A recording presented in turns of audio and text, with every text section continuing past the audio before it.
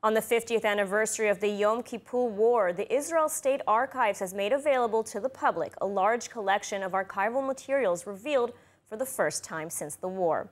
The collection is currently available mainly only in Hebrew and provides a glimpse into the decision-making processes during the war. ILTV's William Sharon has the report. The Israel State Archives have revealed to the public a large collection of materials, many of which were uncovered for the first time 50 years after the war.